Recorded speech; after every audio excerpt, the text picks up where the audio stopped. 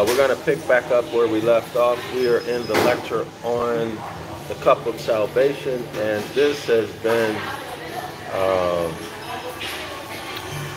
a very, very delightful experience, to say the least, y'all. I don't know what word I want to use. But if you've been following me since the beginning of this lecture, the cup of salvation, you know what I'm talking about. You know what I'm talking about. And there's a lot of coming together of other topics and concepts that the author discussed in other lectures in this chapter so far. All right. So one of my favorite things from this lecture is the fact that, quote unquote, those holy mysteries of the kingdom of the heavens, those holy mysteries of the kingdom of God. The word holy is derived from the Phoenician, as in we, Moors, Genesis chapter 2, verse 7, men and women sprung from the soil, the substance and subject matter of the law. This word holy is derived from the Phoenician word heli, H-E-L-Y, heli. Y'all hear that? Heli, remove the Y, remove the Y, and you get hell, H-E-L. Those of you who've been, well, I'll save that. Now the Greek word ohelios or ohelios is derived from the Phoenician word heli. Okay, so the I and the E make the same sound, right? So you can see the games that they play. They created a fake nation called Greece, and then came up with a whole language and vocabulary, along with the lexicon. Okay, why?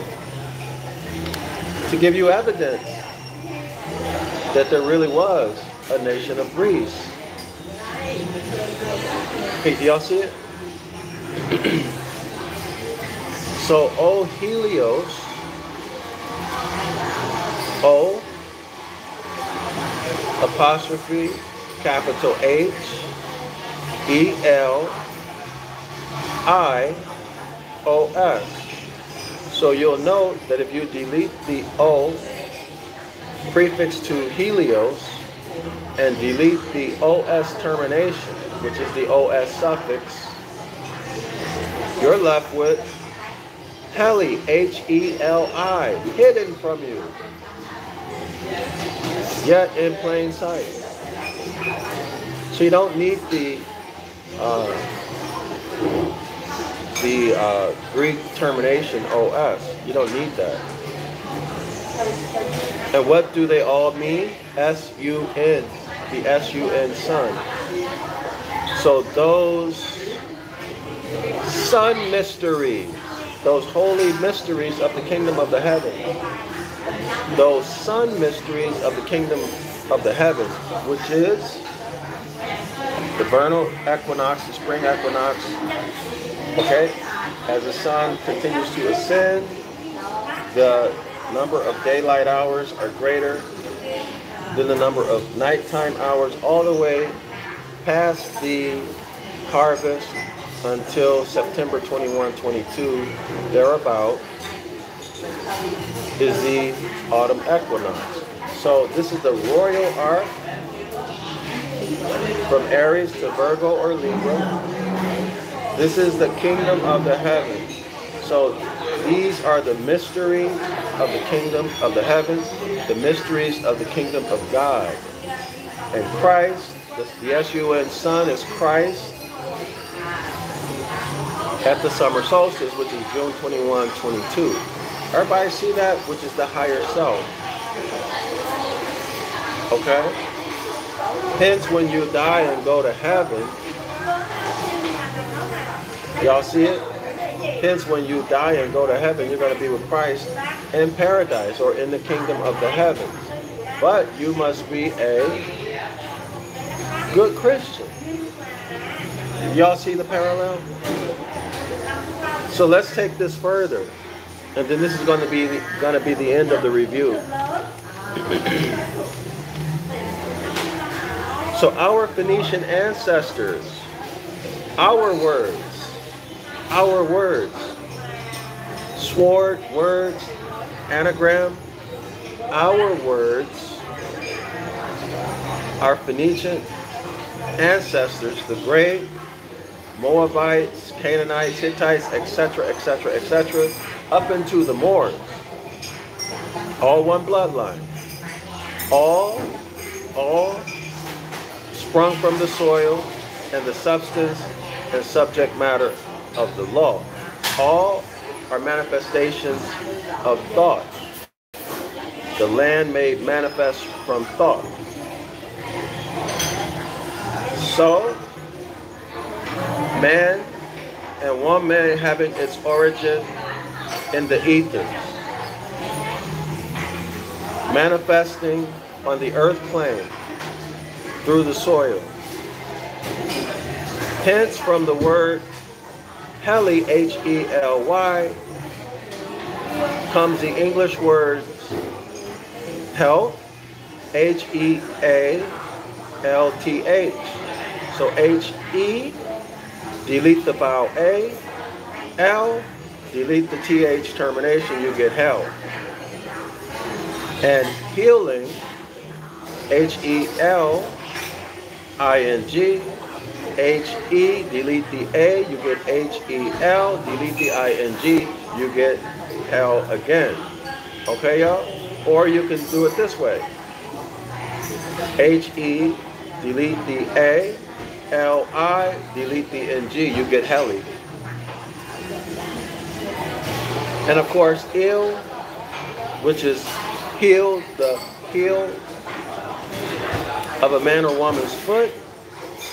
It is also the eel, the fish or the snake, you know, the sea snake, that possesses the capacity to generate and emit a powerful electric shock, electromagnetism. The sun is electromagnetism.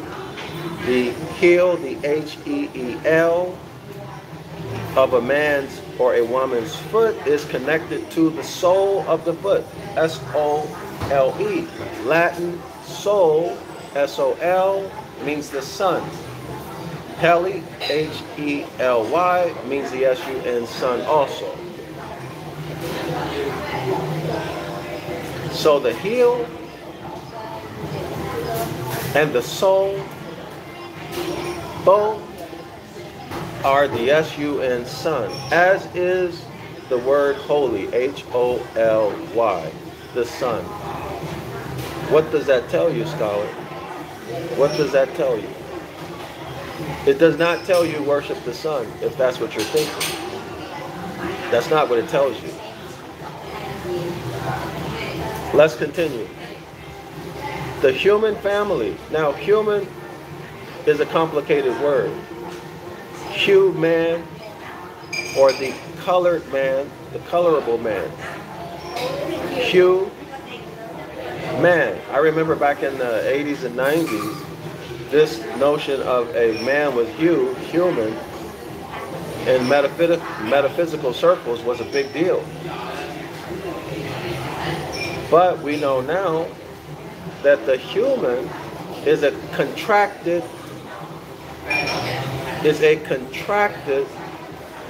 version of Han Uman, the half man, half ape created creature by Yakub.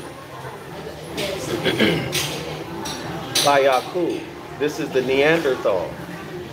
This is the Paleolithic being that was created by Yakub.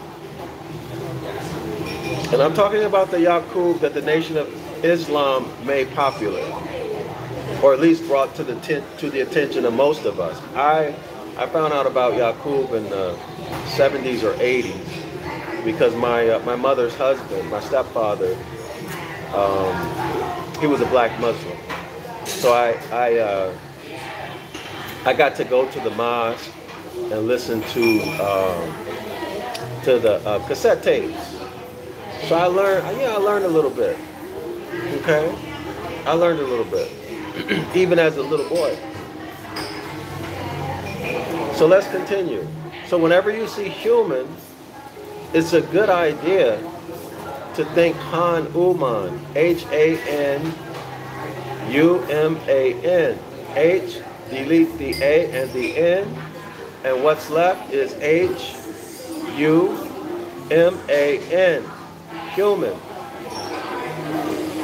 Man with hue, or, in law, colorable man, a fake man, a symbolicum of a man, having not the substance, meaning that this knockoff created creature from Genesis chapter 1, which is an amorphodite in its beginning, looks like a man on the outside,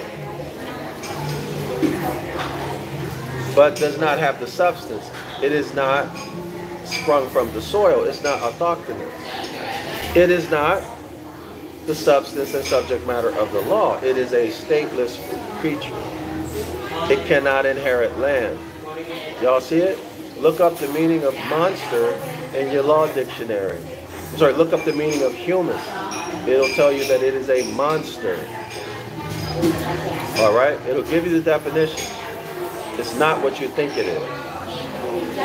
Look up the meaning of land in your law dictionary. Land is synonymous with moor, M-O-O-R. So it's a well-established principle in law that land is the substance and subject matter of the law, that moors are the substance and subject matter of the law. That's why the substance from the Constitution, moors, have been removed or denationalized and reclassified as Indians, blacks, mulattoes, color, you name it. And gold and silver have been demonetized to remove the substance from the Constitution so that corporations, through trusts, can own land. All right, y'all? Or at least that's the way they construe it.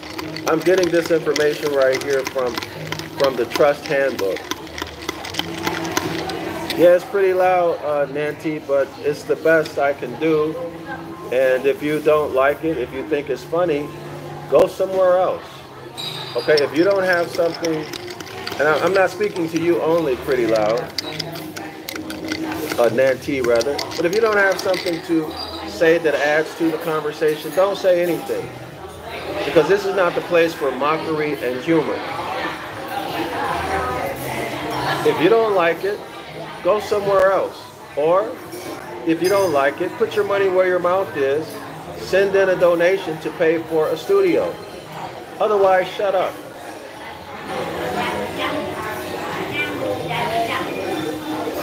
The human family, the Han-Umans, the Neanderthal, the Paleolithic troglodyte nigger. You must get this correct in your mind so that you see the image. So that you see the image that the word represents. In other words, you must couple your eyes back to your mind. You must break the spell that Christ put on you. I speak to them in parables. I speak to them in connotative linguistics. Yes, goodbye, Nancy. Goodbye, don't come back. I speak to them in connotative linguistics, so that although having eyes to see, they cannot perceive. And this is the methodology to break that spell, so that having eyes to see, you will perceive. Scholars, do you understand what the Spirit is saying to you? And I'm not saying I'm the Spirit. I'm reminding you. Although I am Dr. Yasapa in the flesh, speaking to you with my own frequency, but of the same consciousness that is you. You being tuned in, receiving and transmitting on your own personal frequency. I am you and you are me. And none of this is mine. So don't think I'm telling you that I'm the spirit. In your religious frame of mind, I'm not telling you that. Although I am, and let me hit you with this, although I am, and you are too, the Holy Spirit. Why? Because you have feminine mental energy, according to the Hermetic laws. The feminine mental energy is most closely represented by the subconscious mind. That is your physical energy. That is the becoming. That is the creative aspect of you. Y'all got it? So in commercial circles, y'all call it manifesting. In other words, you need to get the thought past your conscious mind through different meditative or distractive exercises or techniques to distract the conscious mind, so that the thought goes into the subconscious mind. And when the thought is accepted by the subconscious mind, which is, hermetically speaking, feminine mental energy, the Holy Spirit. The Holy Spirit will then take that thought and then create it in your reality out of natural processes. You have nothing to do with it other than through the great I am, which is your masculine mental energy.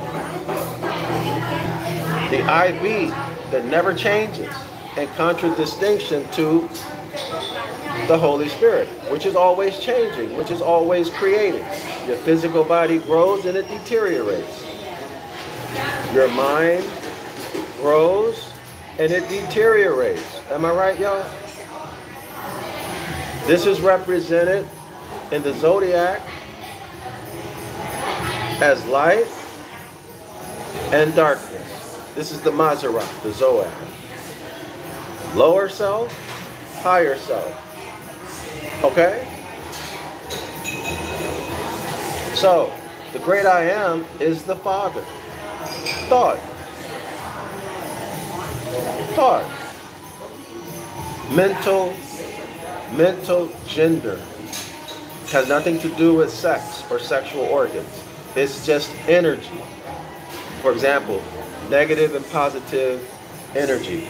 For example, electricity. You look at a battery, there's a negative and a positive. That's all I'm talking about. That's all not me, but the Hermetic laws are talking about. Okay, and then of course, you are the S-U-N sun and the S-O-N sun. All inside of you. There's a miniature S-U-N sun inside of you, which is remixed into the S-O-N sun.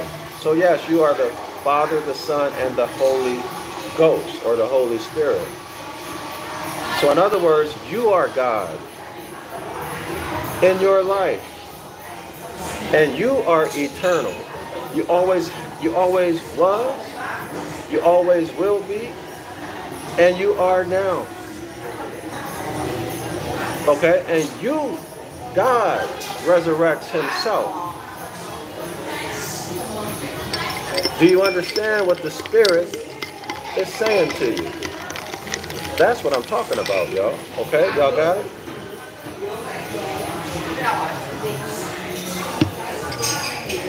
So we're on page 230. We just dealt with the heel, H-E-E-L, the heel of the foot, and the sole of the shoe. Okay, the heel, the sun, the heel of the shoe or of your foot, right? And then the sole. S-O-L-E. Sole of the foot, S-O-L, soul, as in S-U-N, sun. And then here we are on page 231. So let's read.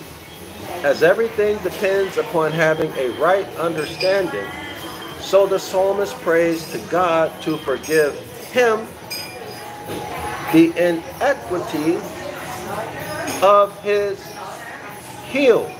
Well, y'all should know right now, as soon as you heard that, inequity is an abstract concept derived from the Mazarah, the ecliptic, the apparent path of the sun, the old path that the prophet told you to return to. Is that clear?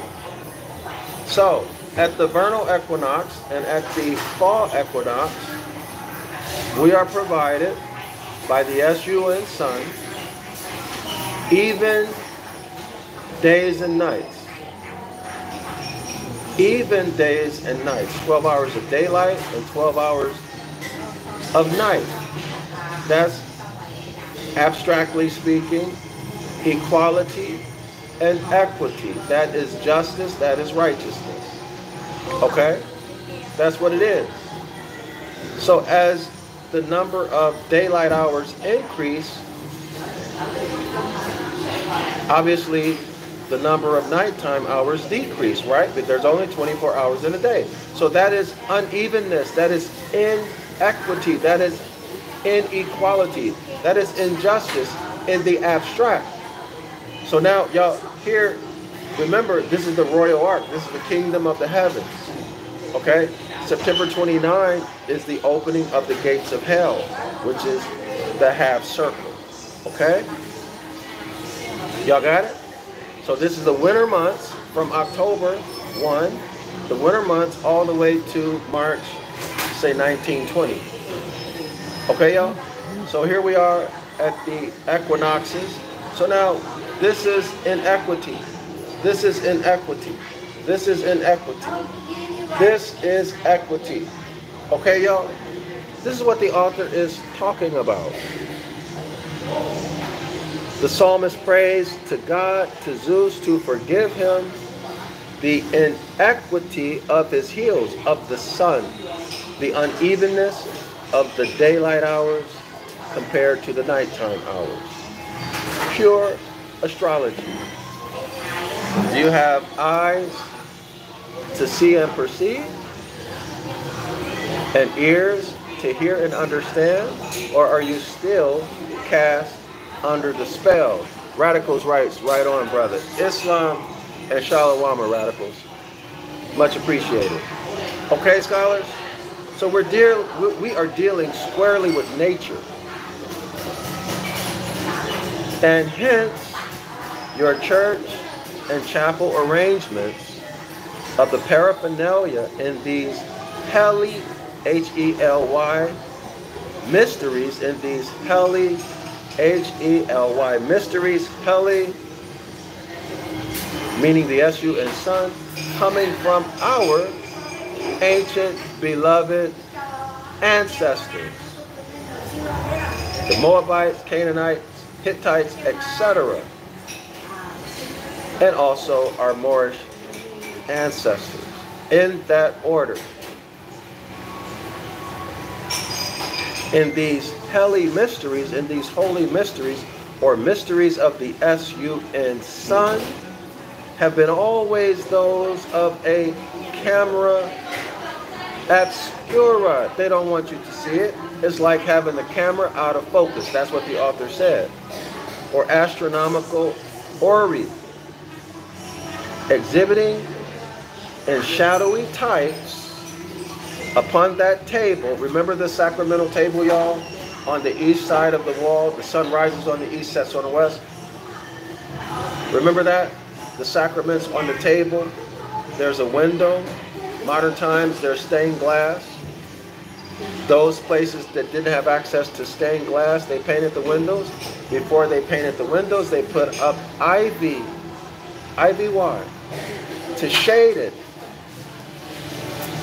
to provide shading. One reason was so that the sunlight wouldn't break down the wine. Why? Because the god Bacchus loves wine.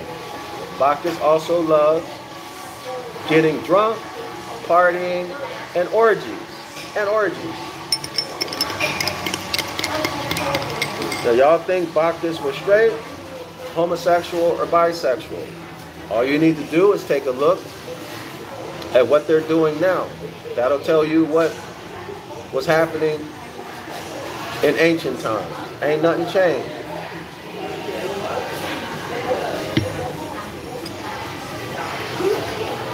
Let's continue. Let's continue. The actual phenomena of the heavenly bodies, look y'all, so that whole sacramental table being shaded, look what it says. The actual phenomena of the heavenly bodies. So they're doing nothing but mimicking, reflecting. You look up in the sky at night, it's dark.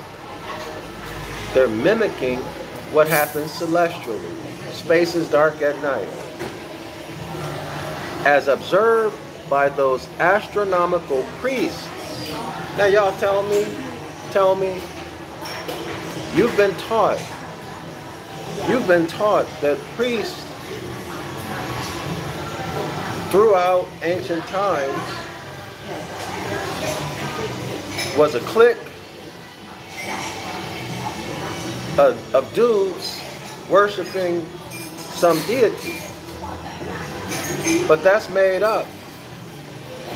These priests, rather, were professors. These priests were scientists, professional, career scientists and engineers who observed the celestial bodies and natural phenomena. They observed it, studied it, and sought ways to use it. And they recorded their works. And their findings. They were top-notch scientists who have been hidden from you. A mask has been put over the truth about them, and they have been called priests. Why? To push the religious paradigm, to push the abstract paradigm, to keep you in bondage, to keep you detached from nature, which makes you stupid. Y'all think about it. Anybody who does anything that goes against nature is an idiot. Complete idiot. And I'm not being nasty. Or what? Out of his mind. Because everyone knows you cannot fly without equipment. You go out here, you see a grown man or woman trying to fly. What are you going to think? You're going to think they're out of their minds or high. Right? It's no different. When people are rhythmic, harmonic with nature, and they take a look at someone who's living in the land of Oz, who's living in the religious paradigm, they are clearly an idiot. Let's continue. From the priest episcopal observatories, what is that, y'all? That's an astronomical observatory. That's why the Catholic Church has observatories. What are they doing? Why do they have observatories? Which are now called bishops' sees or outlooks. Now, isn't it interesting? The Holy See, S-E-E, the bishops' sees, S-E-E-S, astronomical observatories, astronomical lookouts. What are they looking for? What are they looking for? And better yet, why don't they want you to know that they are looking at the celestial bodies, that they are observing? See, to observe is part of science. It is a core, it is a fundamental aspect of scientific research, observation. In fact, if you cannot observe it, you cannot say it's real. That's how fundamental it is.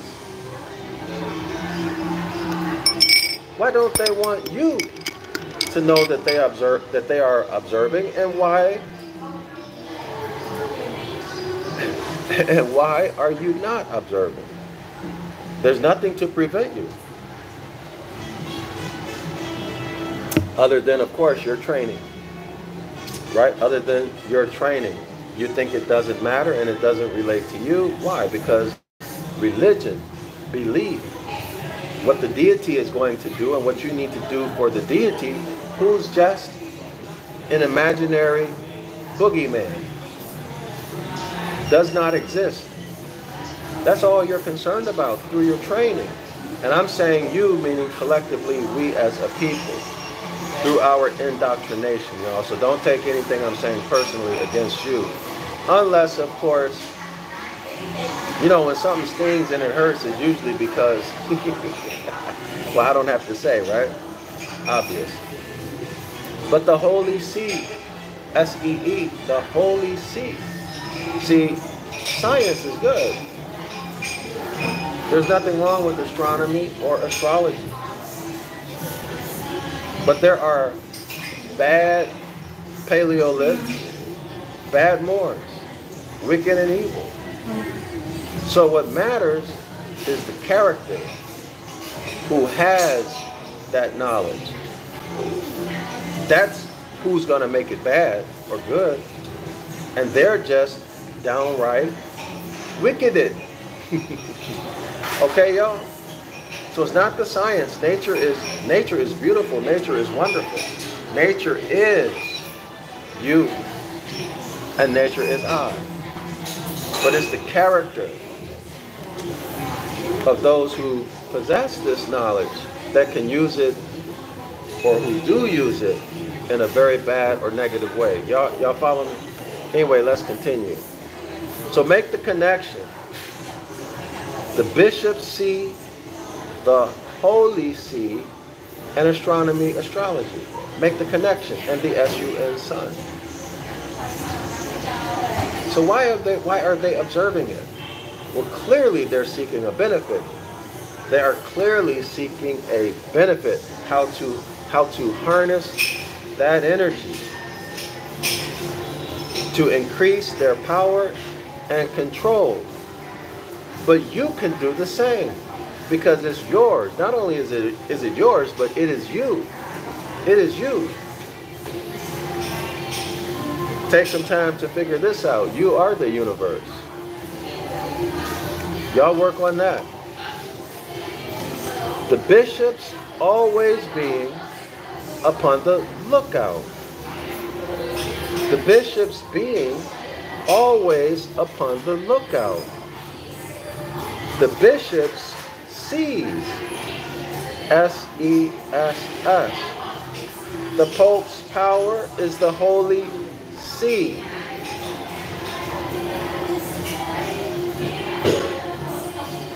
The Pope's authority,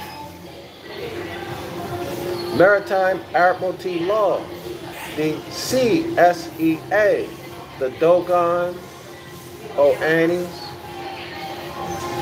the mermaids, corporations, Capricorn, duplicity and deceit, Pisces, intentional deceits, Decepticons. Are y'all putting two and two together? And if you are in a religion, or even in the religious frame of mind, meaning that you're still influenced by religious beliefs, religious doctrines, well, guess what? You're still under the jurisdiction of the Dogon, the jurisdiction of the world of the dead, Oannes, the Holy See, maritime admiral, Catholic, canon, Christian, corporate policy, jurisdiction. Okay, y'all? You are in a civilly dead state. Anyway, let's keep going.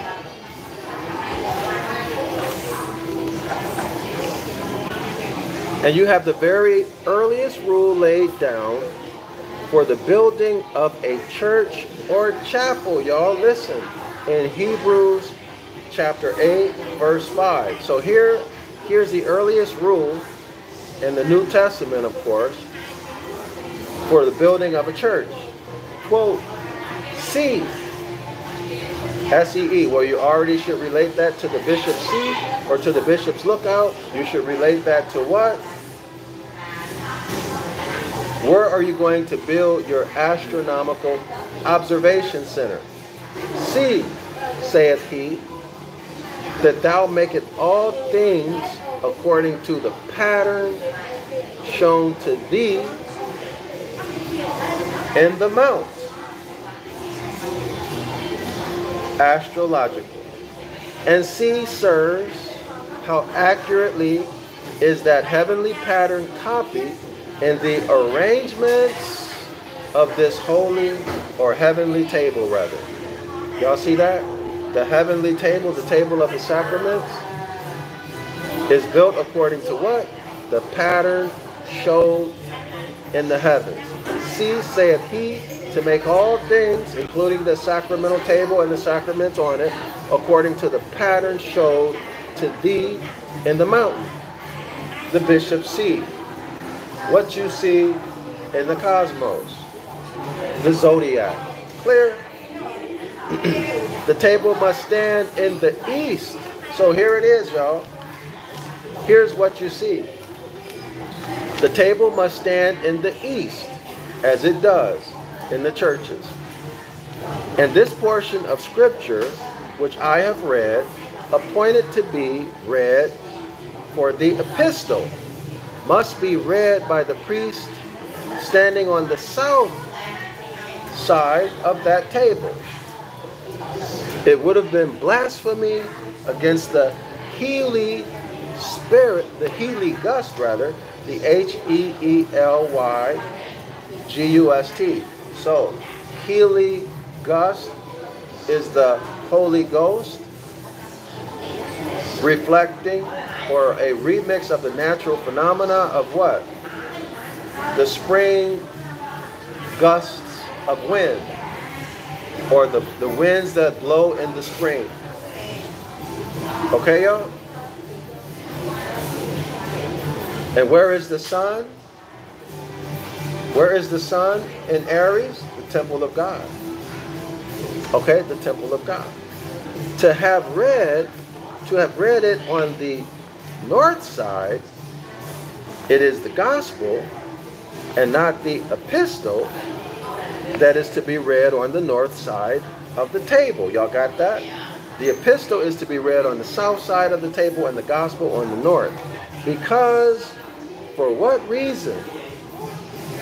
That your clergy, your pimps, your pushers, your gangsters, that's right, y'all, I'm calling the religious clergy gangsters and pimps, poverty pimps, gangsters, two-faced liars. For what reason that your clergy, that your pimps can give you none at all. So in other words, your clergy is not going to tell you why you have to read on the north or the south side. They're not going to tell you that. But look at their book with your eyes open in the 48th Psalm. And you have the because. Well, here's the because given to you in the 48th Psalm. Quote, upon the north side lieth the city of the great king. Well, that's why you read the Gospels on the north side.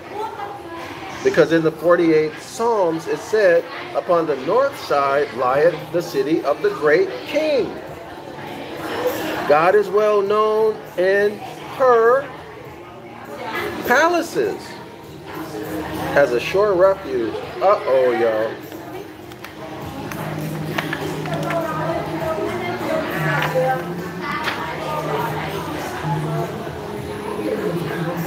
Can y'all see it?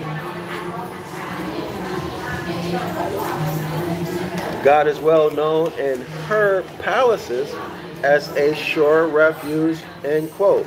Northward of the equator. I hope, scholars, that this is becoming repetitive to you. If it's becoming repetitive to you, it means that you are remembering. It's been committed to memory, because it's all repetitive, okay? It's all repetitive. The concepts are repetitive. The parables change, but the concepts do not change. Let's continue. Northward of the equator stand the mansions of the sun. Sun. In his or in the sun's reign through the summer months, beginning with March and ending with September. That's the royal arc, y'all. So Aries, the sun is ascending and ascending. June 21, 22, it's the summer solstice. The sun is now called the Christ. From June 21, 22 to June 25, it appears as though the sun is moving horizontally, but still casting a shadow on the sundial. And from June 25, the sun begins to descend. It begins to fall all the way until the fall equinox.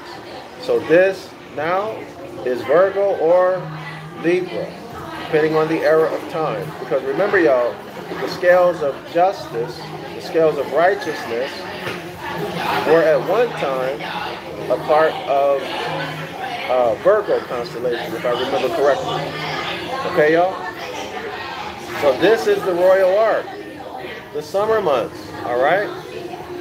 So March 21, all the way until October 1, or the end of September, September 30th.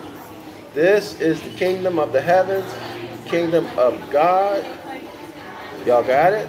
The summer months, I believe it's 7. The mysteries of the kingdom of the heavens. The mysteries of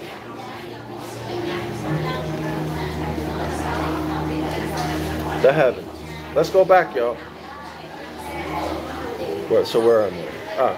Northward of the equator stands the mansions of the sun. So what did JC say? In my Father's house there are many mansions. In my Father's abode there are many mansions. In space there are many constellations.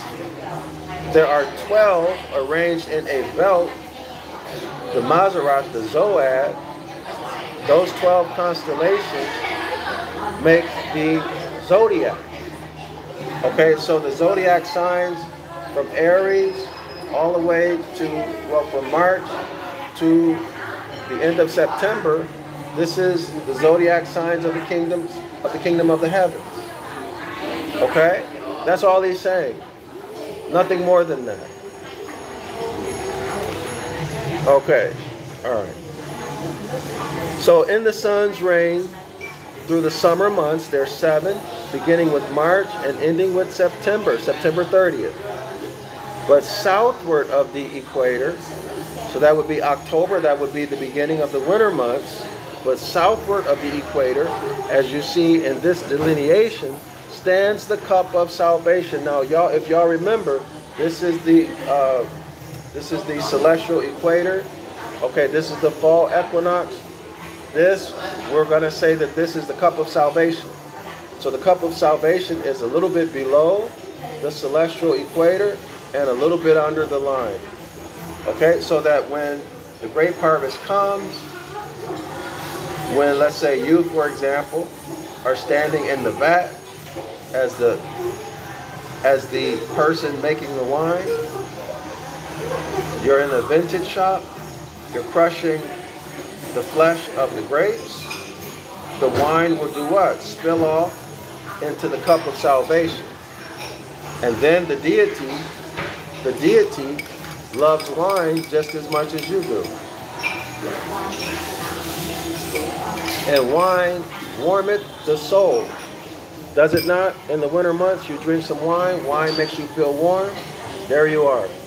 That's the astrological solution. Let's continue. As you see in the delineation, stands the cup of salvation. I just showed you that. And I, whom they brand as the devil's chaplain, for which I forgive them, and whom they seek to put me in prison, for which the devil forgive them for me. Now, what are we learning here? What are we seeing? That just like Christ said, whatever they do to him, they're going to do to you too. You're not above your master. So the Gospels are telling us that when these devils, these lower self devils, see your light shining, in other words, see you harmonic with nature, see you harmonic with nature, they see you shining, they don't want to have nothing to do with you. In fact, they want to hurt you. Why? Well, some of them feel like you're upstaging them. Others, they just don't want a good, kind-hearted, honest person around them. Because you might tell on the dirt that they're doing. So you are, in their eyes, a problem waiting to happen because you talk too much. You can't keep a secret, or you're not going to go along to get along. And just like Christ's own people, as the story goes, said, kill him, they preferred Barabbas, a known criminal, a known felon. Your own people will do the same to you. A student is not greater than his master. This is what the author is demonstrating to us through his own life. Read the sketch of the author at the beginning of this book if you want to know more about the author's biography. So, scholars, do not expect people to support you. Or let me rephrase that. Do not expect the masses to support you. No, you should expect that what they did to Christ, they will attempt to do to you too. So therefore, plan accordingly. Plan accordingly and take steps to outsmart them. Okay? Because you already know what's going to happen. Now let's continue. Am not only the most faithful, so the author is speaking about himself. He's saying, I am not only the most faithful minister of the gospel you ever heard in your lives, but the most orthodox. And I agree with the author 100%. You cannot be a faithful minister of the gospel. You cannot love Christ and preach that Christ was a man who literally walked on the planet, who inhaled and exhaled air, who has a biography, and who died upon a cross. You are an unfaithful witness, a good-for-nothing man, if you're teaching that and you know it's not true. But if you are telling the truth, and the truth is that Christ is the S-U-N Son, and that the Gospels are an allegorical story, originally penned by the ancient Coptic Egyptians to hide, to preserve, through code and allegory, the astronomical universe. Why? Because the Catholics and their Moorish minions wanted to destroy and eliminate that knowledge from the public forever and forever, ever, ever. And to replace it with religious doctrine so that they can control you by controlling your mind. So therefore, our ancient ancestors wrote allegorical stories that were encoded. 12 apostles being the 12 zodiac signs. JC, the Christ figure, being the SUN sun. And so on and so on and so on. Only people who are preaching the truth, the astrotheology, and that the Most High's commandments are natural law, they, and I include myself in this, are the only true and faithful ministers of the gospel, and the most orthodox. Let's continue at the bottom of page 231. And in reading this portion of scripture, appointed for the epistle, with my foot standing on the south side of the table, I say with the psalmist in the 26th psalm, quote, my foot standeth right. I will praise the Lord, capital L-O-R-D, in the congregations. Of course, congregations, when you see that, you should know that that is the zodiac signs, right? That is the S-U-N, sun, my foot. Remember, foot, soul, heel, the heel of the foot, and the soul, right? The heel, H-E-E-L, and the soul, S-O-L-E. Heel as in hilly, soul as in the Latin, S-O-L, sun. That is the sun in the congregations or group of stars that constitute the respective signs of the zodiac. My foot, what is the foot composed of? The heel and the soul. My heel and soul, my foot standeth right. I will praise the Lord in the congregation. Purely astrological or purely astronomy. Y'all see it? Clear as day, right, y'all? Clear as day. And were you dying with thirst, you might never take the sacramental cup. And were you dying with thirst, you might never take the sacramental cup before you had taken the sacramental bread, because, and here's the because, Ceres, this is the deity Ceres, C-E-R-E-S. Now y'all know Ceres, another name for Ceres is Virgo. Ceres comes before Bacchus, B-A-C-C-H-U-S, the deity Bacchus, the mother of her S-O-N son. So Virgo, the mother of Bacchus, Ceres, the mother of Bacchus, comes before her S-O-N son. The lady before the gentleman, of course, right? You open the door for the lady. You pull the chair for the lady. The lady is first, right?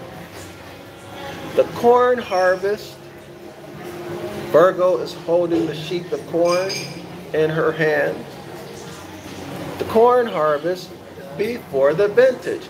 The corn harvest before the wine making season.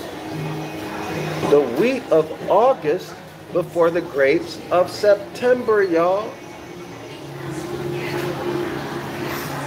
Everybody got that?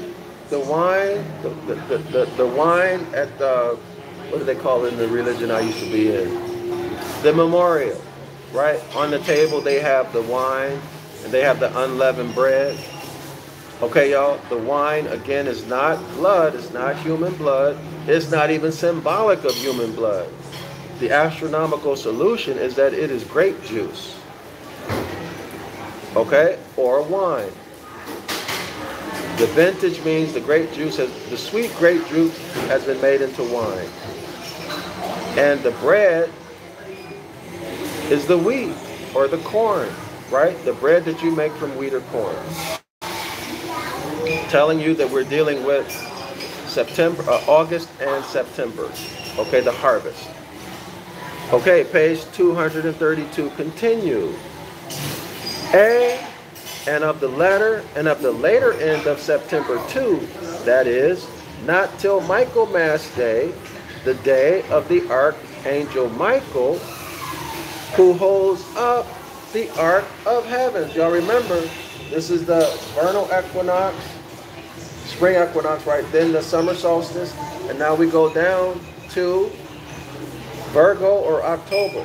And here's Michaelmas, standing at the foot of the royal ark, holding up the royal ark. This is Hercules. Y'all know the muscle-bound Greek deity, holding up, right there, holding up the kingdom of the heavens. All right, y'all, holding up the royal ark. This is what he's talking about. So there we find Michael the archangel who holds up the ark of heaven on the 29th of September. So y'all remember that. The 29th of September is Michael the Archangel Day. Michael in mythology is Hercules. He's at the foot of the Ark of Heavens holding it up. Okay? So there's Michael the Archangel on the 29th of September with the scales in his hands. With the scales of justice in his hands. The 29th of September being the day of judgment. The 29th of September being the day of judgment, y'all. The last day for gathering in of the last fruits of the cultivation of the earth. Y'all got that? It's the last day. September 29th. Of which the allegorical apostle admonishes the farmers, the gardeners, and the vine dressers, that on the day of judgment, the sun and sun will render every man according to his agricultural industry. In other words, if you were lazy and you didn't plant your harvest, well, you're going to starve through the winter, or you're going to be out robbing and stealing or begging.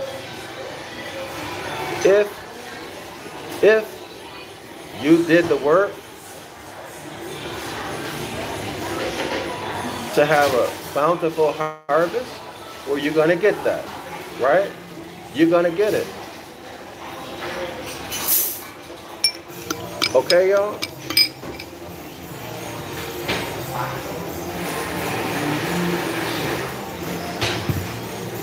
That's the judgment. If you didn't do it, you're going to be judged. If you did do it, you will be judged. You're going to get what you deserve. Okay? That's also to say that if you fail to do something, well, you're going to get that too. What are we talking about, y'all? We're talking about the law of cause and effect. The Hermetic law of cause and effect. The Hermetic law of cause and effect. Every effect has a cause. You don't have a harvest, or you don't have enough, or your harvest was terrible, whatever. That effect is due to a cause. This is the Hermetic law of cause and effect. So on that day, on September 29, the day of judgment, the sun and sun will render every man according to his works, according to his agricultural industry. And quote, and whatsoever a man soweth, that shall he also reap. This is the Hermetic law of cause and effect. Every cause creates an effect, and every effect is due to a cause.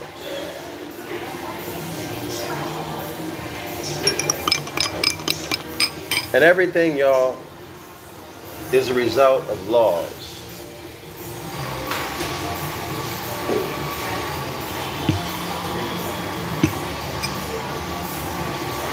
Everything is a result of law.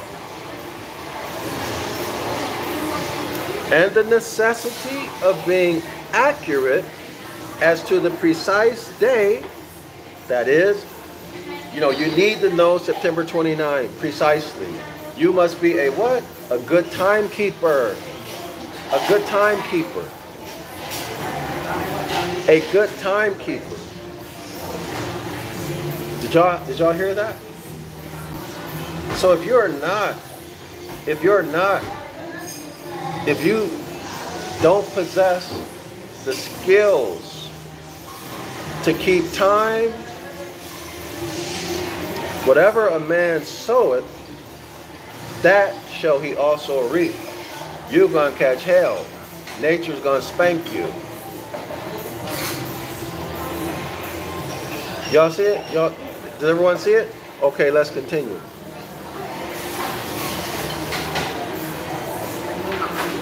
And the necessity, see, it's not maybe I will, maybe I won't. And the necessity, every man and every woman must have this skill in himself, at the top of the mind, not at the back of the mind, at the top of the mind. Otherwise, we'll continue to be in the position where we are in now. We need to go to the grocery store. We need to go to our open enemies to get sustenance and clothing, because we don't have the skill to tell time. You need to know how to tell time in order to know when to do what and how to do it, right, y'all? For example, like a farmer's almanac. You need to know when to plant and what to plant, which plants grow best in what kind of soil, etc., etc., etc. And the necessity of being an accurate, and I'm sorry, let me repeat that. And the necessity of being accurate as to the precise day, that is, the day of judgment, or of the sun suns coming to the line of the equator. How are we going to measure that, y'all? How are we going to measure it? This is where St. Andrew's comes in. What's the tool called? The gynometer. You need to measure it at 12 noon. That's 1 or 2 lectures ago in this book. Okay? So you get that story about St. Andrew. Hold on. Somewhere around page 217. Okay? Somewhere around page 217, 216, 218, something like that. All right, y'all. Let's get back to it. Okay, so the sun is coming to the line of the equator. So now y'all know the sun is falling. The sun is falling. It will fall below the celestial equator. Hence, Christ is crucified. And you see his mother Mary standing at the base of the cross. Why? Why? Well, because Christ is crucified and Virgo is here. Virgo is his mother Mary. So there are 2 crucifixions. So the autumn crucifixion is taking place in Egypt in the Garden of Gethsemane. The vernal equinox crucifixion is on Mount Calvary with the skull place. Mary is not in that ark depiction. Okay, Mary is on the other side of the kingdom of the heavens. Okay, y'all? Virgo is on the other side of the royal ark, as it were. Now let's continue. All right, or of the sun coming to the line of the equator at the autumn equinox, that is the day of the covenant. Y'all got that? That is the day of the covenant. was beautifully indicated in the astronomical theorem, as distinguished from theory. Theorem is a proven fact. A theory is a guess.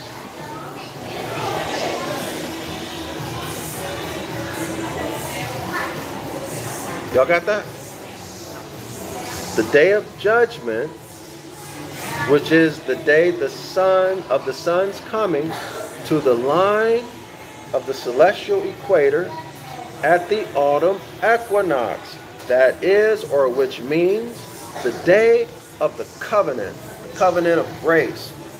And we Moors, sprung from the soil, are ascendant into the covenant of grace on the earth plane.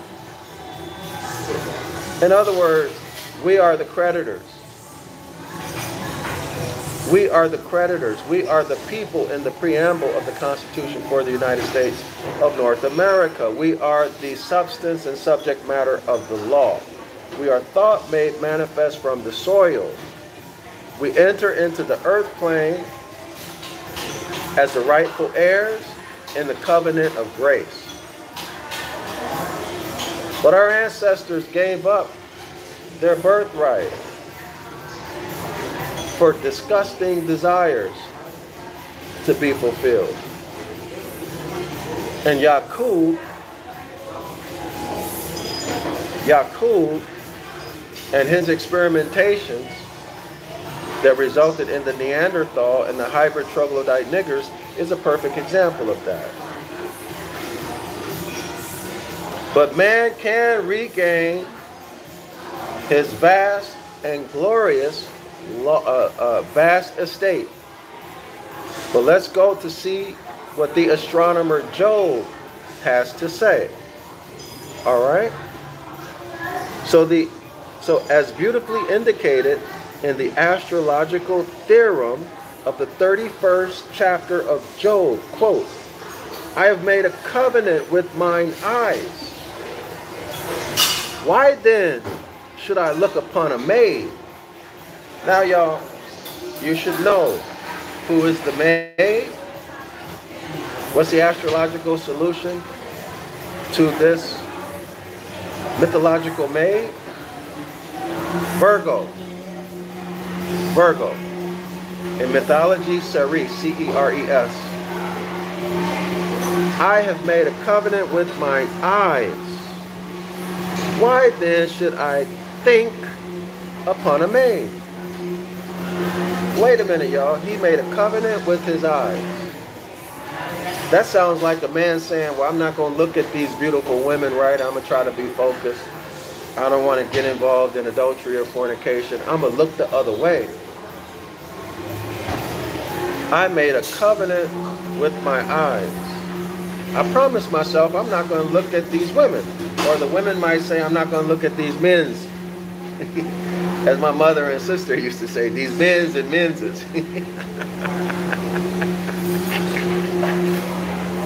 I tell y'all, you know what? One of the things I really miss about being back home in Morocco, I really miss the dialect of English. I don't want to call it Ebonics because that's disgraceful or belligerent. But y'all know what I'm talking about. I miss that. On my mother, well, we come from the South on my mother's side. And South and then way, way South. All right? And I'll leave that ambiguous. But let's continue. Where are we? So going back to the great astronomer Job, he writes here, where am I, y'all? Okay, all right. So, okay, so quote unquote, this is the 31st Psalms. I have made a covenant with mine eyes. Why then should I think? Why should I think upon a maid? Why should I think? Why should I reflect? Why should I desire a maid, right? When you look at something, you gain a desire for it. You become curious, interested in it. Y'all got it? Now let's continue. Let's work it out. That is in the astronomical solution. Well, here's what that verse means. Quote, this is not a quote, but here's what it means astrologically. This is the natural phenomena. I have ascertained by astronomical observation. That's science. That's not magic. That's not religion. That's not hocus pocus. That's not evil. That's not spiritism. I have ascertained by astronomical observation. If you religious people are saying that that's evil, put your cell phone down, throw away your laptop, throw away your refrigerator, throw away all technology. The car that you love so much, throw it away, give it away. I bet you won't. I bet you won't. Because, well, let me leave that alone. I have ascertained by astronomical observation that the covenant or the coming of the sun sun to the point of the autumn equinox takes place in the scales of September, the scales of justice, the scales of righteousness, and is therefore not to be anticipated or looked for in the Virgin of August. In other words, I have observed the skies, I've observed the celestial bodies for years, and after years of observing, and I've done the calculations myself with my gynometer. I went out there at 12 o'clock, right? I'm a great timekeeper. I mastered all the skills. And I found out through my observation and experimentation that when the sun crosses exactly when it reaches the line of the autumn equinox, the constellation that I see in the sky are the scales of justice. The scales of justice were eventually called Libra or Libri. No magic, no hocus pocus. Science. And I'm emphasizing science so that you scholars can break the spell, so that you can come out of this enchanted state of mind and this fear of astronomy, astrology. It is as much science as that cell phone and automobile you love so much. Huh? All right? So it's happening in the scales of justice in library. I don't need to look at Virgo. I don't need to look at Virgo because I know where to look. Right? The sun will be at the line of the celestial equator in the scales of justice or in library, Libra. So I'm not going to waste my time looking for the autumn equinox in August. Y'all got it? I'm a great timekeeper. In August, I'm going to focus on collecting all my harvest. Y'all got it? I'm a great timekeeper. So, let's say thanks to Job. All right, let's continue.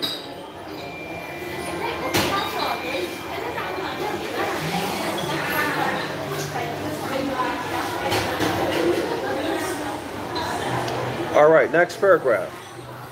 So when the Virgin Mother in the marriage of Cana in Galilee complains to her son, listen y'all, now we're following up.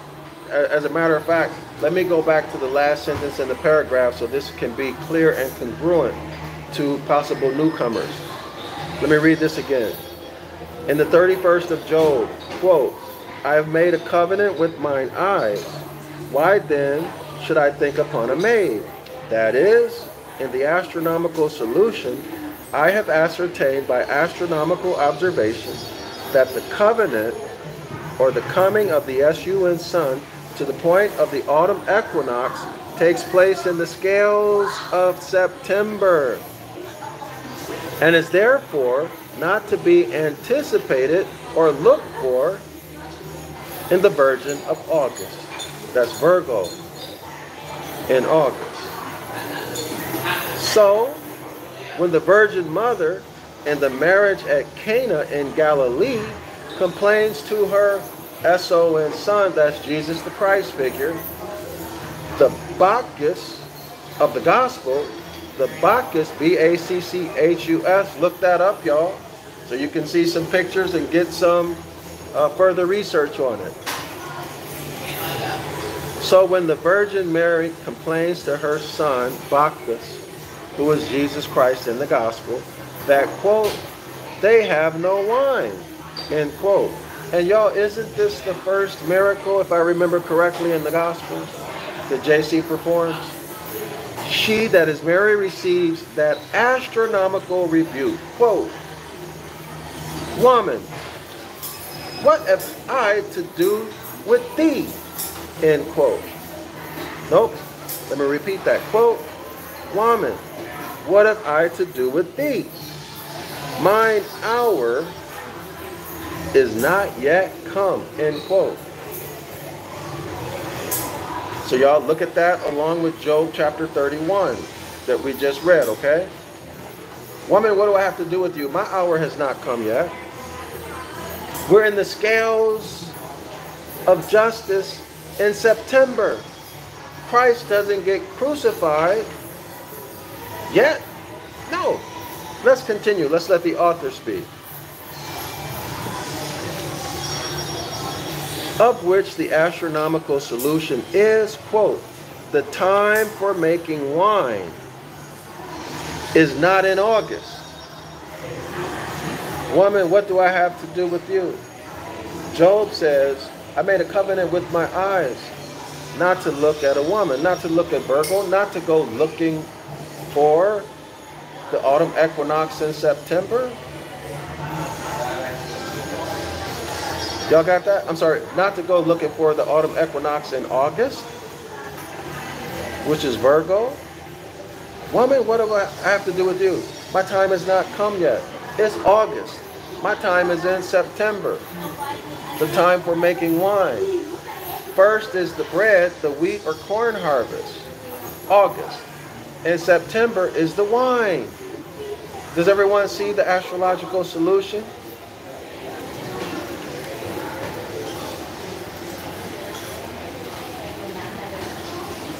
Let me say it again.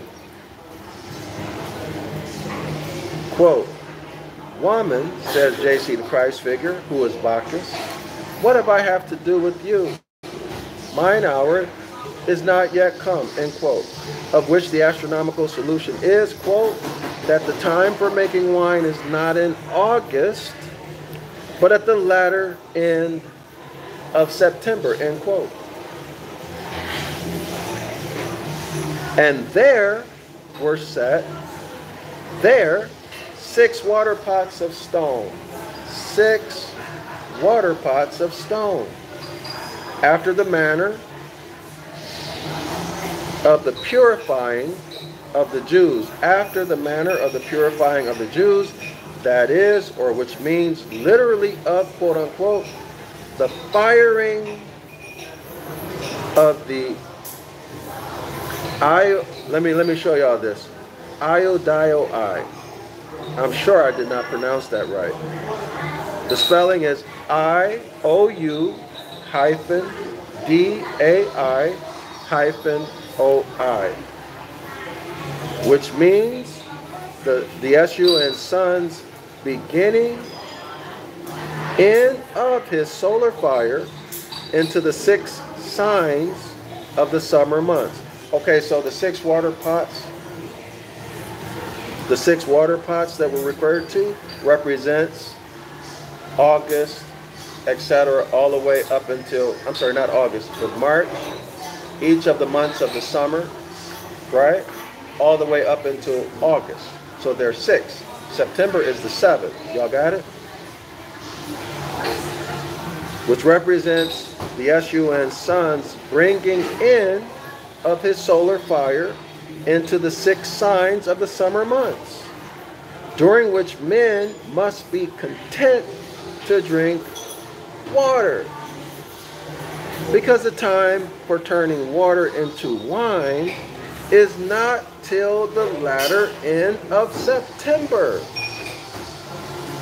Just as the sun is at the gate going out, or just at the moment going out of the heavenly Jerusalem. Now, y'all scholars, you should remember that what did the deity say? What did the deity say? Let's look at page 228. Psalms 87, quote, "The Lord loveth the gates of Zion more than all the dwellings of Jacob." The Lord loves the gates of Zion, the scales of justice, Libra, more than all other zodiac signs. That is, or which means, more than all other signs of the zodiac, which are the mansions of the sun, the dwellings of Jac-Ob, that is, or which means, of God the Father, of whom says the Christ of the Gospels, quote unquote, "In my Father's house are many mansions." Now we know that that's a poor translation. The better translation is, "In my Father's abode." In space, there are many mansions. In space, there are many zodiac signs. There are 12 zodiac signs arranged in a circle or belt, the Maserat, the Zoad. And there are 48 in total, according to our ancient ancestors, which I roll with. Okay, y'all? Is that clear? So that's the bottom of page 228, and then the top of page 229. Is it clear? So where are we, y'all? Give me one moment.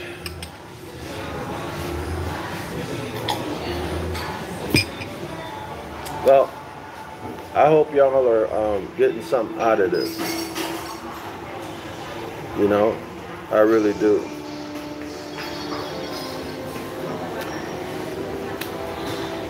I hope y'all are learning. Okay, so here we go, y'all. Here we go. Let me show you the word. So take a look at that word.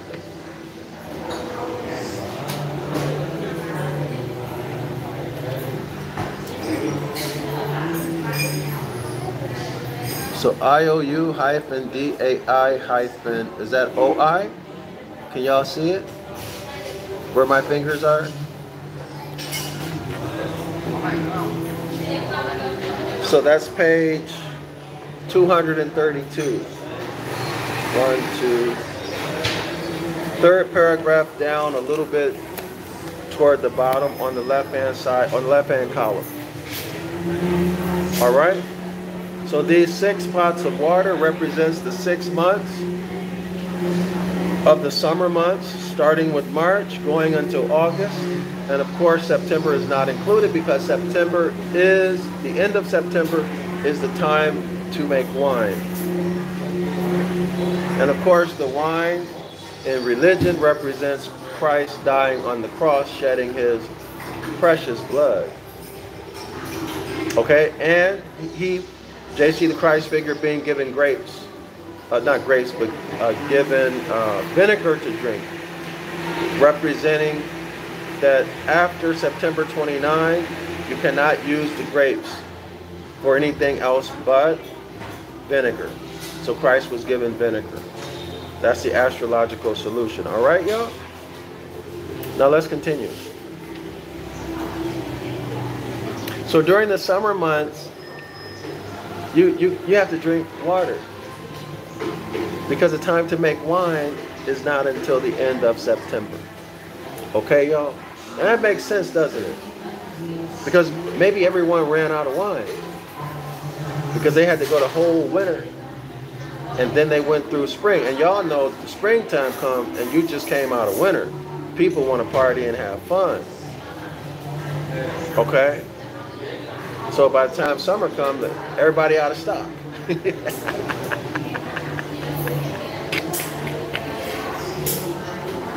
Okay, y'all. So let's pick it back up. Where are we? Okay. So the epistolar to the Hebrews, this is the last paragraph on page 332. The epistolar to the Hebrews still more accurately fixes the very day of the vintage, day of winemaking, vintage, by reminding us in Hebrews chapter 8, verse 12, that quote unquote, Jesus, that he might sanctify the people with his blood, suffered without the gate. What gate? The gate of Zion, the Lord's favorite zodiac sign, right? That is the day immediately after the SUN sons having crossed the equator. Who's there? Michael the Archangel. Michael Mass Day, September 29. Michael the Archangel standing at the foot of the Ark of the Heavens, right? Standing at the foot of the autumn equinox, carrying the carrying the royal ark on his shoulders. Okay, y'all? So that is the day immediately after the SUN sons having crossed the equator. Okay, Christ is crucified, right? This is the Christ crucified in August with Mary standing at the base of the cross, in honor of which, quote, suffering without the gates, end quote. Our most orthodox Christian altar pieces represent Christ not as directly upon the cross, but as taken down from the cross. Okay, y'all? So the day after Christ is crucified, he's taken off the cross. This is very orthodox. This is the most orthodox you can get. Okay? Now, where stands the Virgin Mother of the Son of God in your Gospels, but by the cross of Christ? Y'all see it? And where stands the Virgin of the Zodiac? But by the cross which the SUN sun makes over the line of the equator at the autumn equinox. And here have you the whole story of that marriage of Cana. And old as this arrangement of stars, let me repeat that, as old as this arrangement of the starry heavens, ascending up to a date, not of hundreds merely, but of thousands of years, before the pretended imaginary era of the birth of your Christian Christ. Y'all got that? Clear? Christ gets crucified. They give him vinegar to drink, remixing the end of the vintage season in late September, after which the grapes become sour. Anything you press out of them will become sour. That's vinegar. And at the bottom of page 232, it reads in Hebrews chapter 8, verse 12, that quote unquote, Jesus, that he might sanctify the people with his blood, suffered without the gate. That is, or which means, the day immediately after the SUN sons having crossed the equator. That means immediately, or the day after JC was crucified, in honor of which, quote, suffering without the gate, end quote. Our most orthodox Christian altar pieces represent Christ, not as directly upon the cross, but as taken down from the cross. There you have it, the astrological solution. The footnote reads, where it says gates here, the footnote on page 232, there's a footnote for an asterisk for gate, a footnote, it says here, the Mount Calvary of the earthly Jerusalem is, very unfortunately, within the gate, in the center of the city. Y'all got that?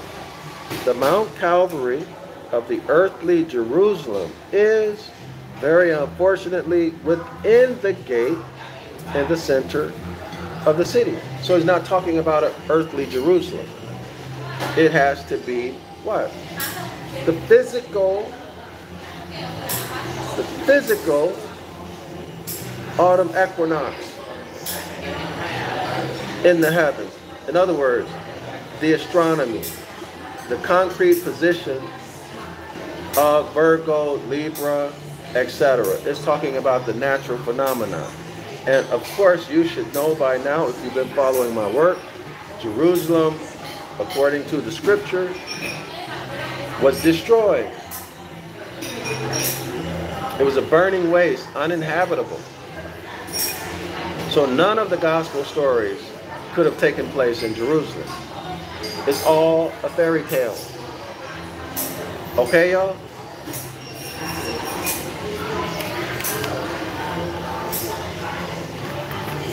Page 233.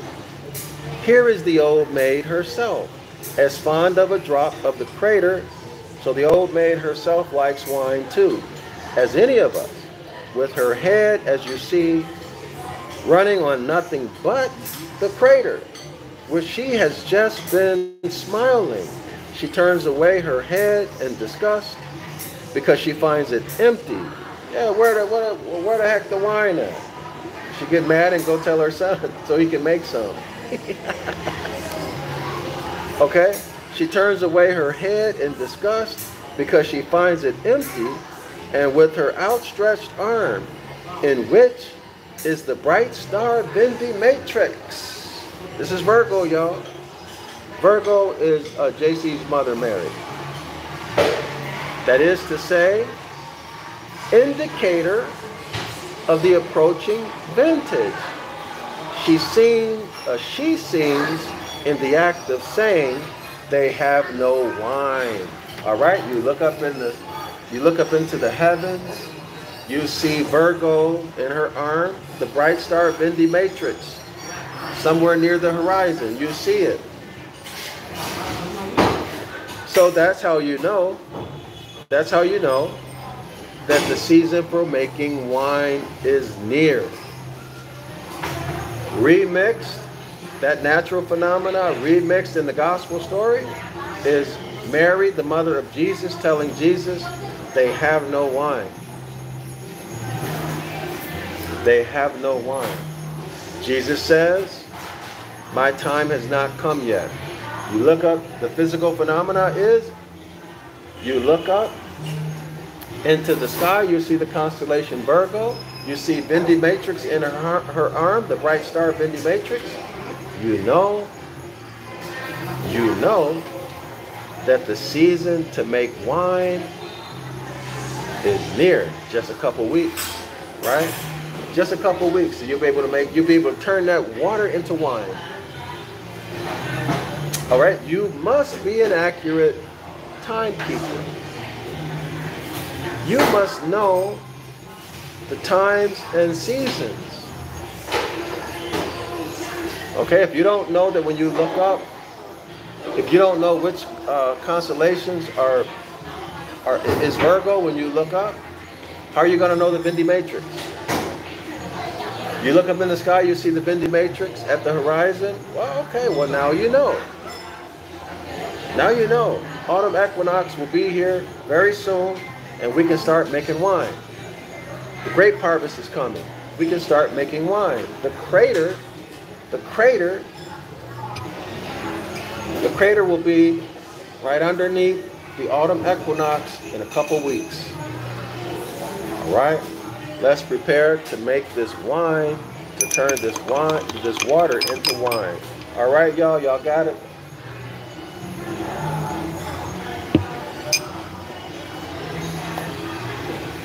So are y'all learning? Are you learning? Are you enjoying this? More importantly, are you learning? Can you do something with this knowledge, y'all? Absolutely you can. If you don't know how yet, think about it. You'll figure a way out. This knowledge will break you free, will break the spells, will break those God spells, those Zeus spells, that bewilderment and enchantment and bewitched state of mind that you have. And observe now the positions of the heavenly bodies at the moment when the stars in that outstretched arm peer above the edge of the horizon, due east by north. Okay, now y'all correlate that with page 231, where you have to read the scriptures. Okay, you read the scripture on the north side or the south side. Remember that? So make your correlation. So where are we? And then read off the text, which I have read to you from sacred writs. From sacred writs. So we should know the writs we write are sacred, right, y'all? Whatever you say can and will be used against you. Which means that whatever your enemy says about you doesn't mean anything. The only thing that means something is what you say. And the writ is sacred, therefore you must know. You must know and understand the content in your writs. It must be your own because it is you. You must be competent. We must be competent, right? To take back the birthright. According to the treaty. Treaty of Peace and Friendship, 1836, right, y'all? The 50-year mandate that the Prophet Noble Drew Ali talked about and that was returned to him. Okay? So let's continue. Also the Constitution for the United States of North America, for North America, and our 5 principles: love, truth, peace, freedom, and justice. So who are the lords of the ascendant? Who are the lords of the ascendant? The capital L-O-R-D-S. Who are they? Who are the lords of the ascendant at that moment? At that moment, y'all, when Virgo is at the horizon and the beautiful bright star of Vindi Matrix is visible in due east by north. For whose sake this quote that cometh from Edom, with dry garments from Basra, treadeth the winepress alone, and of the people there is none with him. He by himself. He just came from Edom. They are the children, Castor and Pollux, Gemini, the twins of the Zodiac. Y'all got that? Children that will not lie. So this is the theme scripture of this chapter, y'all. That quote is taken from Isaiah chapter 63, verse 1 through 8. All right? Gemini. The zodiac sign Gemini. In mythology, Castor and Pollux. So y'all see the history? The gospel busters are etymology, philology. I'm going to include all of these, okay? Etymology, philology, grammar rules, linguistics, all of that one. Science, which is the astronomy, astrology. Okay? And then finally, history. Secular as well as mythological or mythology. Everybody see it? This is all knowledge, not religion. This is science. And linguistics is a natural law. Who are those lords of the ascendant? Why, they are Castor and Pollux. Gemini, the twins of the Zodiac, quote unquote, children that will not lie. And the only children that ever answered to the definition, that's children who wouldn't lie, sure indicators by their ascendancy in the zenith of the rising up of this outstretched arm of the Lord, which will bring on the day of vengeance. This is all astrological. Look up in the skies at the position of these celestial bodies. You will see this. It's not religious at all. It's positions of the heavenly bodies. All right, so let's, I lost my spot. And the only children that ever answered to the definition, sure indicators, sure signs, by their ascendancy in the zenith, so they're rising up to the zenith, right? The high point, which will bring on the day of vengeance, that is, the day of vengeance, the day of winemaking, the day of vintage, the day of vengeance. Y'all see how they play with you with words? Or of treading and trampling down the grapes in the wine press, called the agony. In the Garden of Gethsemane, that's in Egypt, y'all. Remember? We read that. This is the crucifixion in Egypt. I believe it's in Revelation chapter 21. Y'all go check it. It's in the Devil's Pulpit, maybe one or two. It's in the lecture about the crucifixion of Christ. One lecture before this one, okay? All right, so the wine press season or the vintage season, the day of vengeance, all of those synonymous terms, is called the agony, A-G-O-N-Y. There's a footnote, I'm going to come back to it. The agony in the Garden of Gethsemane, when the declining S-U-N sun, when the declining S-U-N sun, when the falling S-U-N sun, where is it falling? It's falling toward the autumn or fall equinox. When the declining sun sweats his blood out. When the falling S-U-N sun sweats his blood out into the cup of salvation.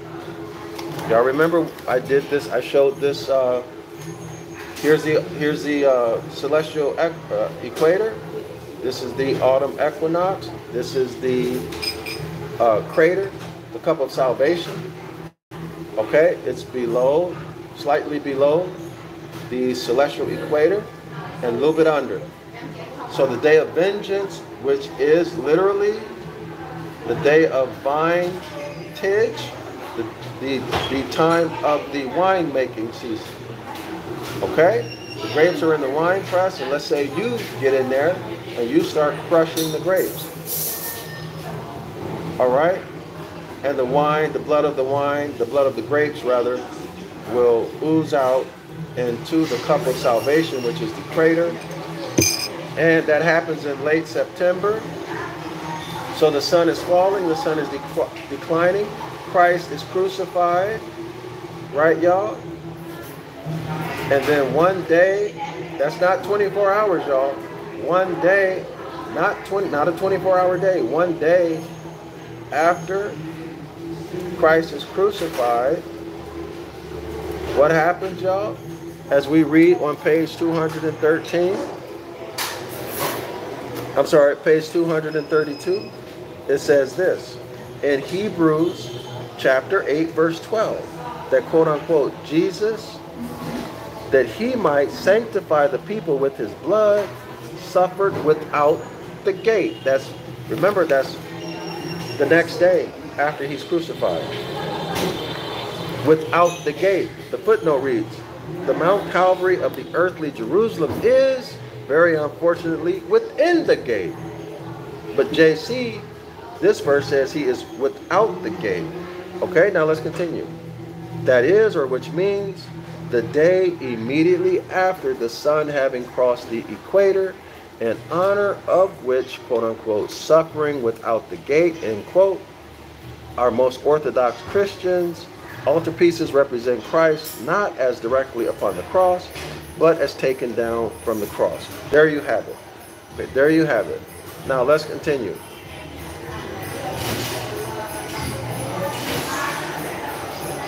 Third paragraph down, page 232. Okay, so the wine press, the day of vengeance, is the time for making wine. It's called agony. The footnote reads, in agony, A-G-O-N-Y, literally is a wine press. In agony really is a wine press. This is in 1831, so y'all go check it. Its application to a state of human suffering is metaphorical. So who is this coming from Eden? Let me read this, y'all. It's metaphorical. Y'all put you Hebrew Israelites, listen to this.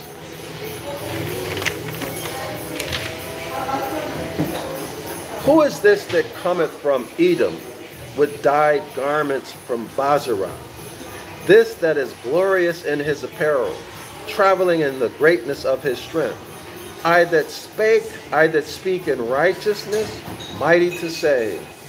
Wherefore art thou red in thine apparel, not from human blood, but from grape juice. And thy garments like him that treadeth in the winepress, that treadeth in the agony. When? The day of vengeance. The season for making wine, which is late September. I'm going to stop there. Let's keep going. Vengeance, avenger, vindication are technical to the business of the venter or winemaker. That's the footnote on page 233. So you Hebrew Israelites, you need to rethink what you're saying in terms of the interpretation of the verses that we just read. Because that has to do with making wine. That is purely astrological. And I'm intentionally not citing any specific prophecy about the destruction of Edom, because I don't want to get into that. There are many. But what does not change is the truth, and the truth is, in agony literally is a wine press. Its application to a state of Han Uman, suffering is metaphorical. Vengeance, avenger, the avenger of blood, avenger, vindication are all technical terms, are technical to the business of the venter, are technical to the business of the winemaker.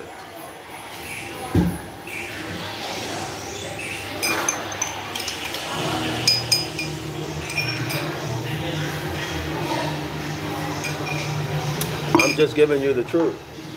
I'm just giving you the truth. Purely astrological. Purely astrological. And here you are hoping in a deity that you can't see, that you have no indication that exists other than that you're indoctrinated to believe that. And you're hoping for this deity to come execute vengeance on Edom. Unbeknownst to you that vengeance is winemaking. Vindication is winemaking. See? You should see a picture in your brain of a wine press and the process of wine being made in late September. But you see a picture of a God coming with the sword, with blood all over his clothes, because he has been G-N-I-L-L-I-K backward Edomites. Okay? So you have been cursed. You have eyes to see, but you cannot perceive the light that's coming into your eyes. Your mind does not perceive it. What you should perceive is a wine press. The wine press, or the wine making process in late September. That's what you should see, that image. But you see a man with a sword, with red eyes, with blood all over his clothes, killing Edomites. Okay, y'all? You've been cursed. Christ cursed you. And you hear the same thing in your sermons, in your camps and assemblies and churches. Okay? So you got ears to hear, but you don't understand anything. Okay? Is it clear? Y'all see how that works? Okay, let's continue.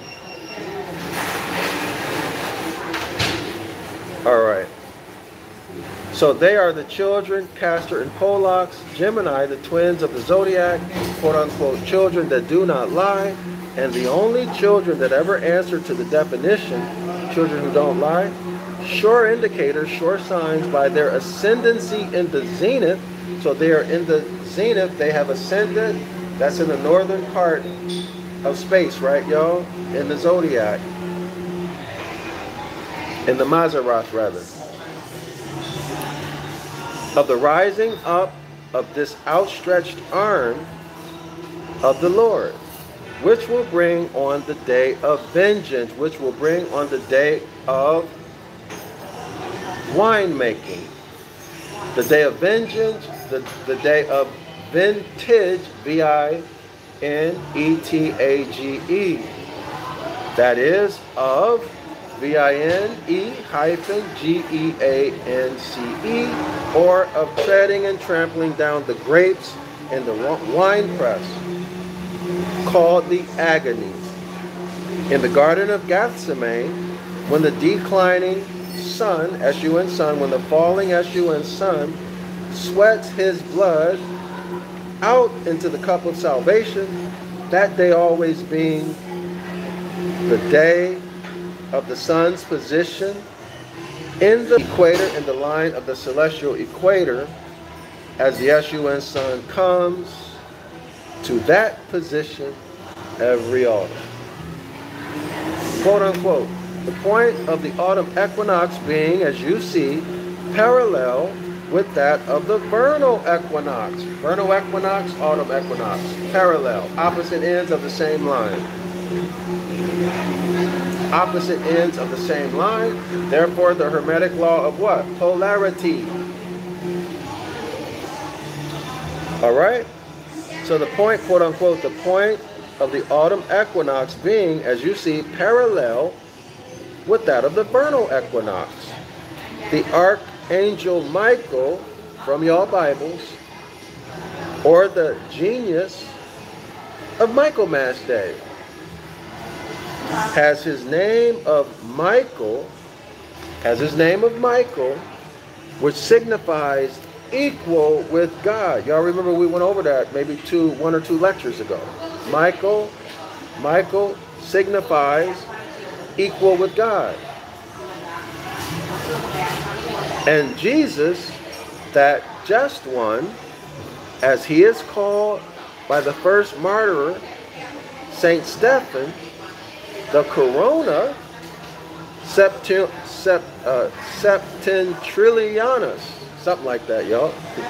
Let me see if I can pronounce this.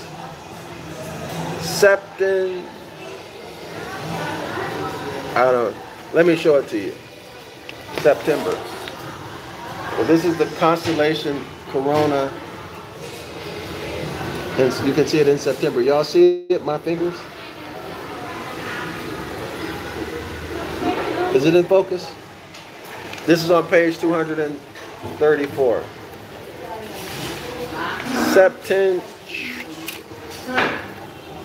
How do you pronounce this? Septentrionalis. I don't know. Okay?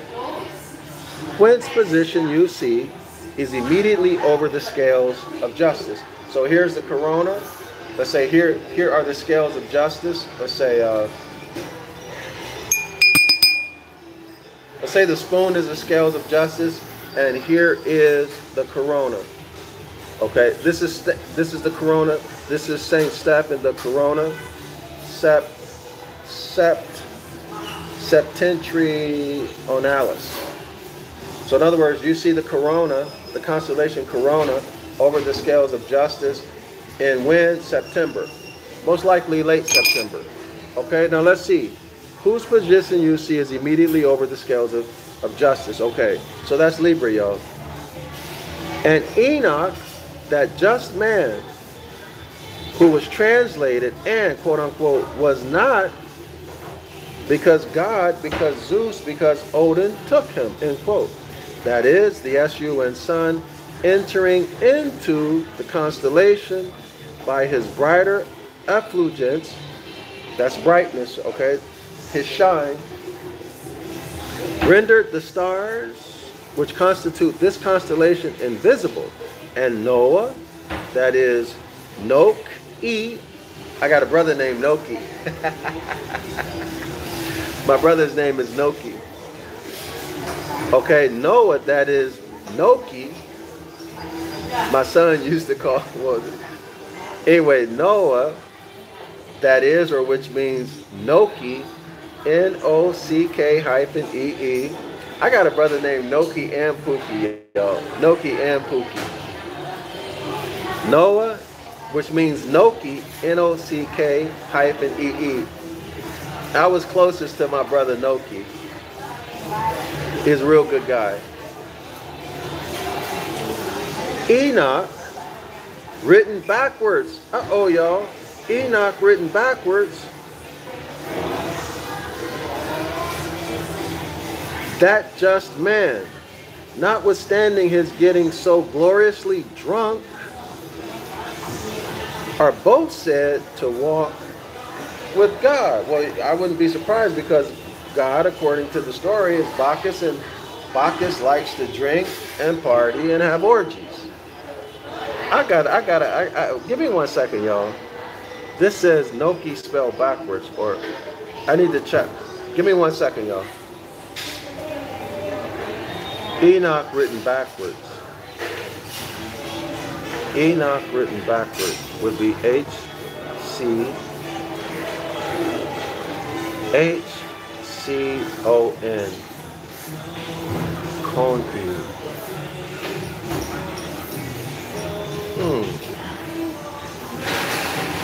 If y'all see this, put it in the comment section. Let me read this again. By his brighter effulgence, rendered the stars which constitute this constellation invisible, and Noah, that is Noki, N-O-C-K-E-E, Enoch, written backwards.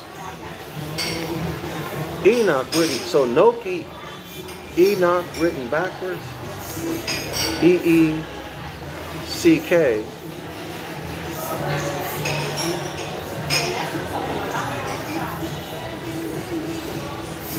Written backwards, that just man. Hold on, y'all. And Enoch, that just man, who was translated and was not because God took him, that is the S-U-N sun, entering into the constellation by his brighter effulgence, rendered the stars, which constitute this constellation, invisible. So we're talking about, hold on y'all.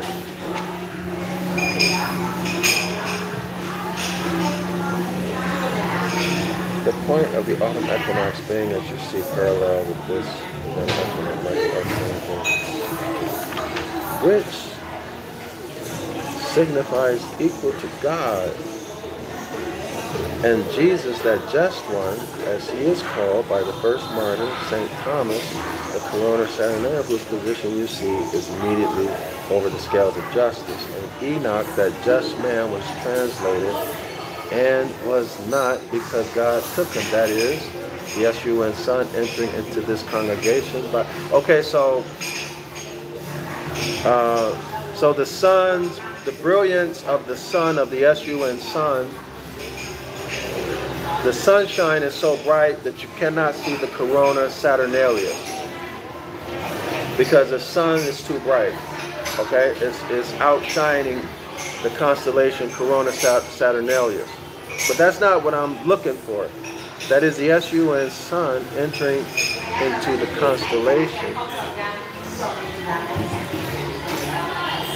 That is the S-U-N sun entering into the constellation. So the sun is entering into the constellation Libra. Libra begins in September, right, y'all? By his brighter effulgence, rendered the stars, which constitute this constellation, so that would be Corona Septernalis, invisible. And Noah, that is Noki. Enoch, so Noah is Noki, Noki is Enoch. Enoch is that just man, right? So Enoch written backwards, that just man,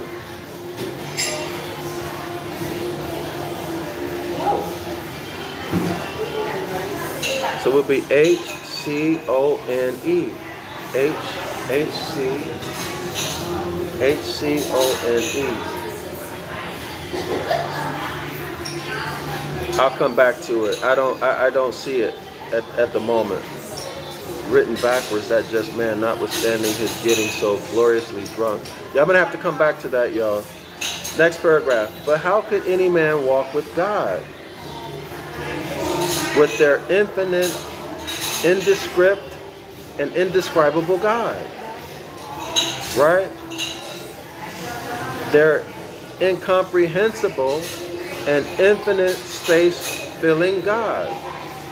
When their God, their Zeus, cannot walk himself. Why? To be sure, he would be at his journey's end before he set out. Absolutely, right? Because this God is supposed to be everywhere at the same time. So how's he going to walk somewhere when he's already there? So how can someone walk with him?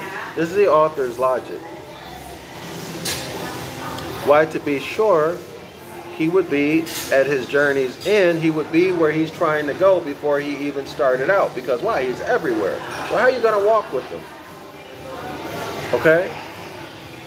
And as his space fills all space, he must sit still in all space, like a gouty old man in his armchair, and stay at home throughout all eternity. I never thought about it that way. So what the author is saying, is that if this God is everywhere, that means he can't go anywhere because he's already everywhere. So he has nothing to do but sit down like an old man because he's everywhere.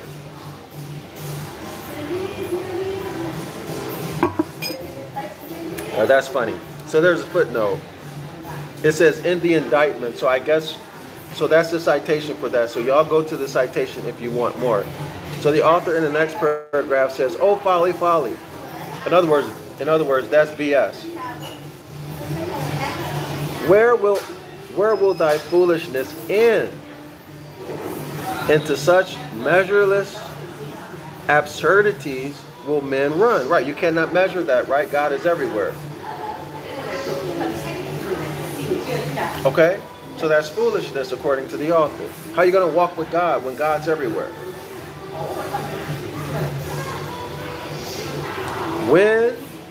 When they are, let me go back. Into such measureless absurdities will men run. When they are, as we see them, too ignorant to give a rational meaning of their own language to us, and too wicked to let us show the rational meaning of it to them. In other words, if you start showing people that this is astrotheology, and some of it is just so ridiculous that you know it cannot be real history, they want to lock you up. Right? They send the de facto courts after you. Children and Family Services. Okay? They send the policy enforcers after you. They seize your bank accounts when you start telling the truth. This is what the author is saying. When you start to what? When you start to tell the truth too. When you start to see and perceive. If it's an elephant, you see an elephant. You hear and understand. When the curse is broken and you start to speak the truth, well, the student is not greater than the master. Christ was the light of the world.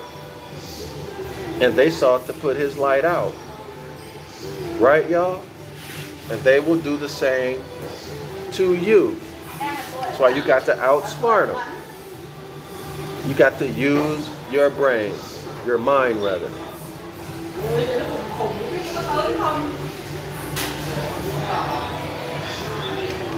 But see now how to all the definitions, even to the most apparently incongruous and contradictory definitions of this sacramental cup, answers this cup to the celestial sphere and thus. And we're going to stop here because there are 13 that we need to go through.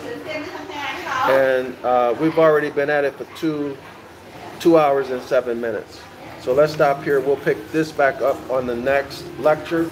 I'm Dr. Yusapa from Zion Law School. Thanks everyone for spending your time with me tonight. If you're in North America, in Morocco, or wherever you are on this earth plane. Much appreciated. I hope you learned something. I expect for you to use what you're learning. Otherwise, this is all in vain if you don't use it. Okay? It's all in vain if you don't lose it. It's in one ear and out the other. Okay?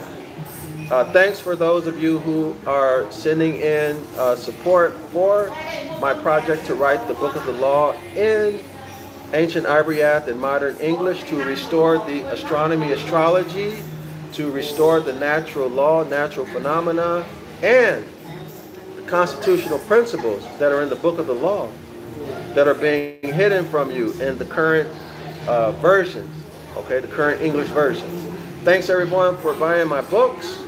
If you want to buy my books, buy them on zionlawschool.org. If you have any problem placing an order, let me know. Because if something's wrong, I'll be the last person to know unless someone who buys a book sends me an email or a message letting me know that there was a problem. So that said, everybody's invited on Saturday for the 506 The Curses course that I teach. It's more of this, but in greater detail, because we're actually looking in the scriptures, and all of this stuff is buried. It's buried, okay? You'll never be able to find it unless you learn the skill sets that I'm teaching, and I guess other people are teaching it too, I don't know. But anyway, Islam to all the Moors, and Shalom. I'll be back in about another 12 to 24 hours.